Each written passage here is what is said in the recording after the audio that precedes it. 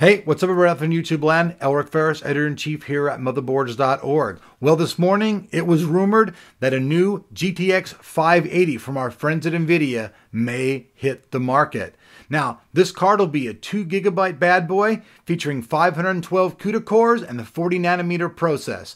Now, as we know, the GTX 470 series required a lot of power, so I'd imagine that these new 580s are going to require a substantial amount of more power.